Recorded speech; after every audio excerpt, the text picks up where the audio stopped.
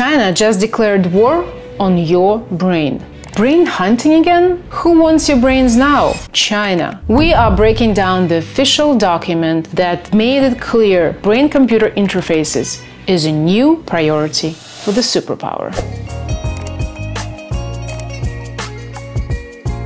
Our first wow. It's not a startup.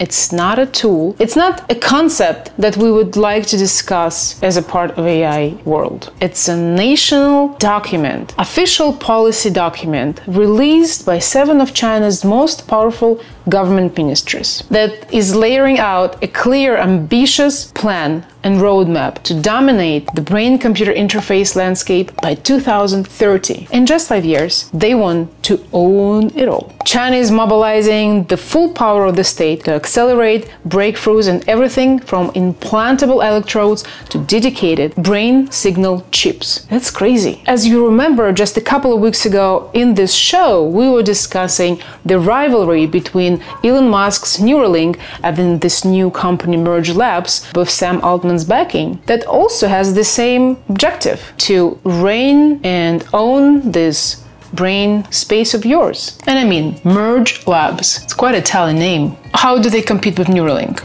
First of all, they both are brain-computer interface devices. But if Neuralink's vision is to restore capabilities, think like helping people with paralysis move again, Merge Labs seems to be aiming for a broader human-machine merge, as we said. The wow here is the scale and the intent. While the West debates ethics, not so much Elon Musk as we might imagine, but at the end he will have to, China is building the whole industry around brain-computer interfaces. This is a Sputnik moment for the whole neurotechnology. And it's a clear signal that the race to connect the human brain to a computer is now a core part of the global technology contest between superpowers. Definitely a space to watch.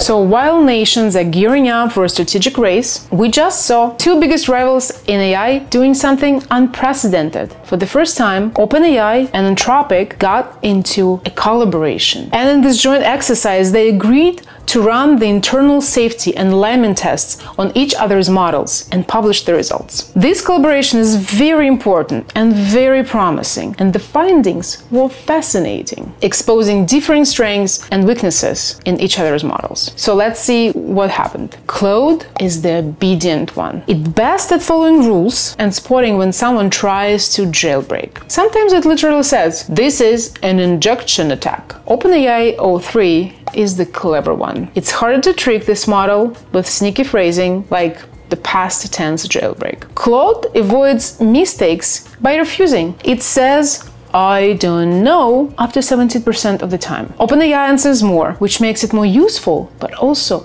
more likely to make things up. Both models can be devious. In stress tests, models spotted lies, cheats, and even sandbagged their own answers. Sometimes they realized they were being tested. The kicker here is that the very reasoning that makes models safer also teaches them how to scheme. So the wow here isn't who won. Actually, the whole industry won from this collaboration, and I hope these types of cooperation we will see more. In the middle of the intense high-stakes competition, the 2 leading labs publicly acknowledged that safety isn't a competitive race. It's not a competitive advantage, it's a shared responsibility. And this is a huge sign of the maturation of the whole entire industry. From high-level strategy and safety, let's land on a very practical case. Image editing, as we like. Last week, as you've probably seen, Google dropped their Nano banana model. And it's an amazing model. Everyone was trying to change clothes, to put a hat on a dog, to move a cat from the table to a bar. The consistency of the characters, the consistency and details of, let's say, a jacket flowing and the right folds on the pictures, and that the model remembers to keep the ring on fingers. It's amazing. Unfortunately, as always happens to me with Google, I immediately ran into a problem. I was trying to create a cover for AI literacy series, and I had 2 headshots of me and Stefania Druga, and I was hoping that I would have two clear-cut headshots on 16:9 format, which is good for YouTube cover. And it took me 15 to 20 minutes to realize that Google just will not do the 16:9 format for me. I tried all the different prompts. I was trying to be sneaky. I was trying to be verbose. It just didn't want to do it. And it understood my prompts 1 out of 10 times. So while playing with this model and imagining different costumes and different people, changing places, placing yourself from an office to the beach, it's working, and it's working wonderfully. But there are still some things that keeps editor and image editor's job safe. Thank you, Google, for that. I also liked how Florent Dedans from Hugging Face called it. He said that maybe we should call it vibe editing. And in the world of vibes, in this AI reality, vibe editing is a very good term. You're no longer just commanding a machine with text. You're working with a creative partner to dial in the exact vibe you're looking for. And this shift is going to fundamentally change creative workflows. That is for sure. And Google's Nano Banana is an outstanding model for that. So this is a wow. Now to the still very promising topic of self-driving cars. I'm recording this right now in Tesla on its full driving beta, which is the perfect place to talk about the future of how we move. Here it goes. Because a massive, high-stakes war is brewing between two giants with radically different ideas how to build that future, Tesla and Waymo. And Tesla, as you might heard, just launched its Robotaxi trial, and Elon Musk told investors that the company's driverless taxis would likely to be available to half of the population of the United States by the end of this 2025 year.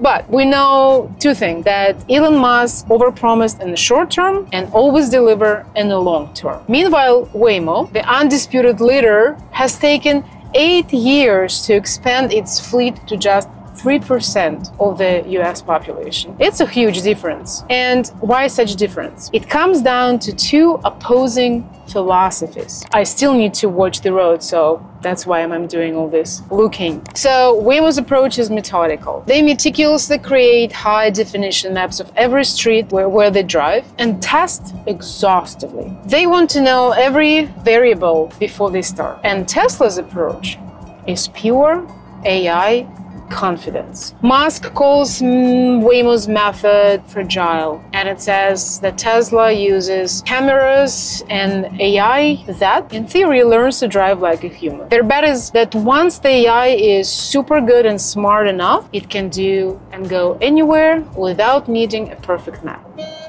Oh my God, the music. And it's the difference between giving a soldier a very detailed map of a territory or sending a brilliant, improvising explorer to an unknown jungle. While you're thinking about the safety on the roads, that's a big difference, and different outcomes might occur. This is where the promise part comes from. What I can see from my point, and I've been using self-driving beta on Tesla for the last 2 years. Here is my honest experience. In 2023, it was pretty scary. Once Tesla almost drove me under the truck. For a few months, I didn't want to use and I refused to use self-driving mode at all. But then gradually, step by step, one time use here, one time use there, and then suddenly I realized that I'm using FDS all the time now. And where I live, it's a rural area, which is very different from the city map and city problems and cities' decision makings of the car. It's certainly doing it. The car drives me. You can see it drives me right now. And it's doing it well. It's doing it well to the point that I can be fully relaxed and have my lunch. But I cannot be fully relaxed to not look at the road. I have to be cautious. I have to be very aware of the road and what the car is doing. And the car even does not allow you to look anywhere else. For example, you cannot text when you use self-driving. The car starts beeping and putting all these red lights on the screen. It's very comfortable, like now we're in an intersection and the car is crossing and it's doing it well. And also the car park itself. So the promise here is that the answer who is right about their philosophy is being written right now on the streets around us And in the rural areas of Teslas with self-driving beta for more than 2 years of good performance. And if you ask me, I bet on Tesla. I used Waymo once in San Francisco, and to be honest, I feel much more comfortable in Tesla than I did in Waymo. That said, I haven't tried Tesla's Robotaxi, but I'm pretty sure it's 98% the same as the car I'm driving right now. Thanks for joining us for this a little unusual 3 wow and 1 promise. Tell me if you like the format in the car. I can do more of it. I can do recordings while I'm driving without actual driving, if it's interesting, because maybe that's our future. Maybe that's exactly what it would look like. My computer stands right here, so I can see if I need to say something else. My camera is right there, and the car has been driving itself. Again, it's a rural setting. It's not the city. In the city, the speed is lower, which is safer. And that's why all Waymos and Teslas try themselves in the city first. Thank you for joining me. Leave your comments. Don't forget to subscribe and share. I have my own opinions about Elon Musk personally. The car that is made by Tesla is an amazing car, and the self-driving mode has won my trust for 98% of the situations. See you.